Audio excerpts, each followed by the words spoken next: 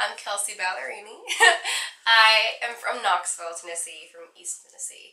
And I grew up on a really bad excuse for a farm. It was like 3 cows and a goat, but I call it a farm because it counts totally.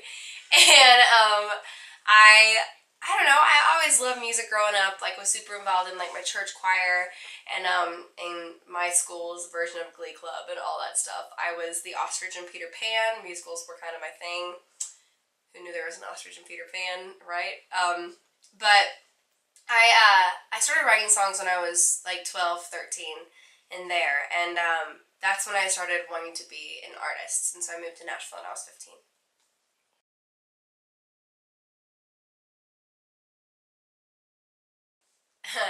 Love Me Like You Mean It, the journey of this song already has been so cool for me to be a part of and to watch. And I remember I wrote this song about a year and a half ago, and I was just signed to a publishing deal, not an artist deal yet.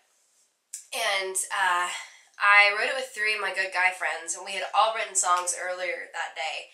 And so we were just planning on hanging out. We ordered pizza, and we were just hanging out. And one of the guys on their guitar did the da da da da da da da da, and we all just loved it. And so, I mean, we just jammed and we wrote that song. And it's funny because when we were eating our pizza, our inspirational pizza, we we were listening to Rihanna, and we were listening to Take a Bow. And that song, she just has so much swag and sass in it. And Forrest was like, Kelsey, you need a song with some swag in it. And I'm like, oh boy, here we go.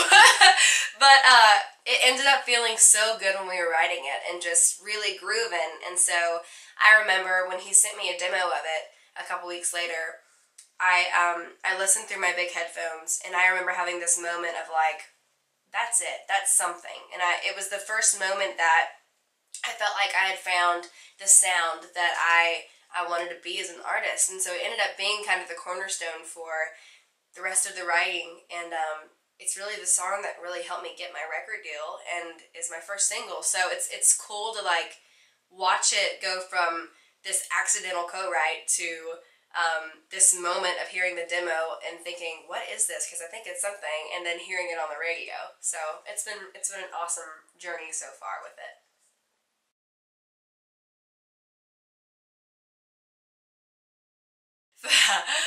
First time hearing myself on the radio, unexpected, was Nashville about 2 months ago. And I was merging onto the interstate, which is always just really hard for me anyways because I'm a terrible driver.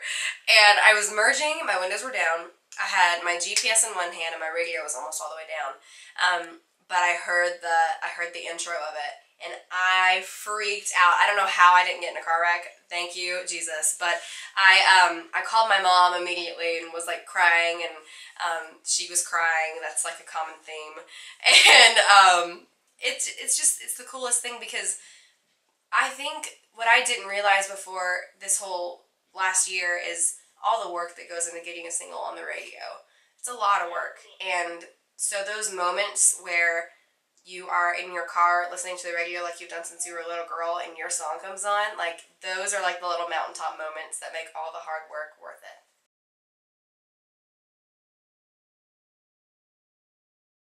Oh my gosh, well, I started off songwriting by myself because that's all I had. I was in Knoxville and I was a teenager and no one else wrote songs. And so for me, that's always kind of been the root and the heart of what I do. And that song, that story of that song is just a real story. And I wrote it in real time, which is kind of funny now looking back. But I was the girl sitting on the front porch, and he had hurt me before, and I remember sitting there and coming to the conclusion that he wasn't showing up, and literally saying the lines to myself like, I should know better, like, why am I still crying? And I bet he's with a new blonde. And I remember thinking those things and writing them in my phone and rhyming them in my phone, and went right upstairs and put it to music and turned it into the publisher the next day. And I never ever thought it was good enough to do anything with, and the fact that it's on the EP and the album is really special for me.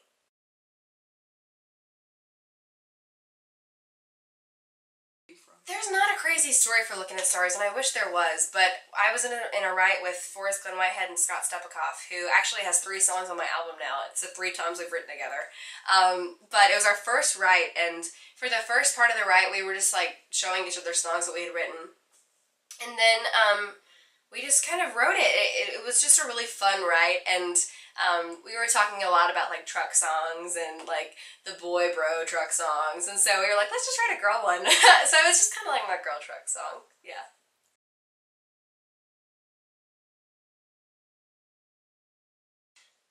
I'm super fascinated by vulnerability. I think it's just a really beautiful thing, but I think there's different versions of that, and I think that you can be vulnerable and like breakable and sad, or you can be vulnerable in your strength. And I think the message of the single, but really the whole album, is just like the confident kind of vulnerable, where you're saying like, I've been hurt before, so love me like you mean it, and don't mess it up.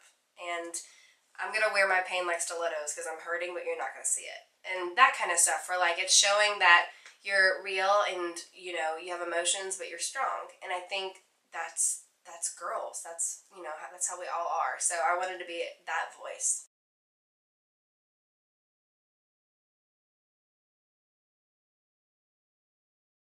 When I first started writing songs, I was in 8th grade, and 8th grade is just an awkward year in general. Like, it's the first, like, you're going through changes, and everyone's weird, and boys are like cute for the first time, and you're like, what? And my parents were splitting up, so it was just a lot of emotion all at once. And yeah, it's just a lot of emotion all at once, and I just needed a way to like talk about it. And I think because there was so much going on in my life, I just kind of shut down from everyone, and all of a sudden songwriting was in my lap. And I've always kind of thought of it as like a gift. And so I honestly, I wrote for me because it wasn't for anybody else. It was just a way for me to like talk. And so for me, like, that's when I'm like tired or sad or something, that's still what I go to. And I don't really worry about if it's good or if it rhymes or if it's verse, chorus, verse, chorus. I want to just say what I need to say, and if it's good, then that's the icing on the cake.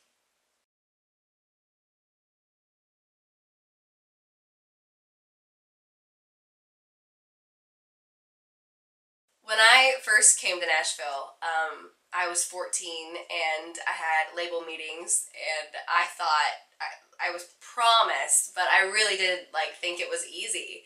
And long story super short, I learned it wasn't, and I got shut down super hard. And it ended up being the best lesson to learn that early, because I learned that you have to not copy someone's voice that's already a voice that people know, and you have to find your own. And so for me, that it took a while for me to learn that, but that was the initial like lesson. And also, like, with that quote, you can go home or get better, I think, or give up or get better is what I said. Like, I think the most important thing that I've learned is to learn, and to be eager to like understand things, and eager to like understand how things work, and who does what, and how that works, and have a hand in all of that. And I think you should always want to get better, and always want to learn more, and never be satisfied with where you're at. Like, always be thankful and like appreciate where you're at, but always want to like grow and get better.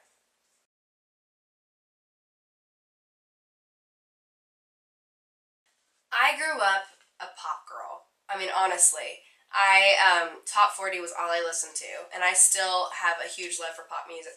Pop music. But it's funny. I didn't listen to country. I didn't know country. I was writing it, but I didn't know it. Well, I remember I was like 12 and 13 writing these songs and having no idea where they fit, because I grew up on a farm in East Tennessee, and I was writing country songs, but I didn't know country music yet. So I heard the song Stupid Boy one day, and I was like, what is this, and where did it come from? And I went and got that album, and Dixie Chicks, and Sugarland, and Taylor Swift. And that was my introduction to country music, and it wasn't that long ago. but I fell in love with it, and I remember listening to those albums and thinking like, that's what I'm writing. Like I think that's where it fits. But I think my album is definitely country pop, and there's definitely a blend of those things. But I think true country pop, and the way I think about it is, I'm so drawn to the melodies and the grooves and the hooks of pop music. But I am so in love with the storytelling and the messages of country and the lyrics. And so I think true country pop is marrying both of those things and not losing either. And so I feel like in the album there's a lot of, storytelling, but then put to like a weird loop, and I don't know, I love that blend that's happening right now. 2015 is gonna be fun. It's gonna be album release year, first time ever. Woo woo! I'm so stoked. And starting to tour, which is gonna be awesome. We're just starting right now, and have some dates coming up with like Billy Currington and Brett Eldridge, and some fairs and festivals, and just getting to be able to go like meet the people that are listening to my music is gonna be so much fun. It already has been. So definitely excited to get out there and do that some more. On Twitter, Instagram, and Facebook, it's just at Kelsea Ballerini. Just my name. Nice and easy. I love when people like tweet at me and Instagram with me. I always like stalk people. It's so fun. Like I'll search the hashtag Love Me Like You Mean It, and like a bunch of girls will post selfies and like that's their caption, and I'll go like comment on all their pictures.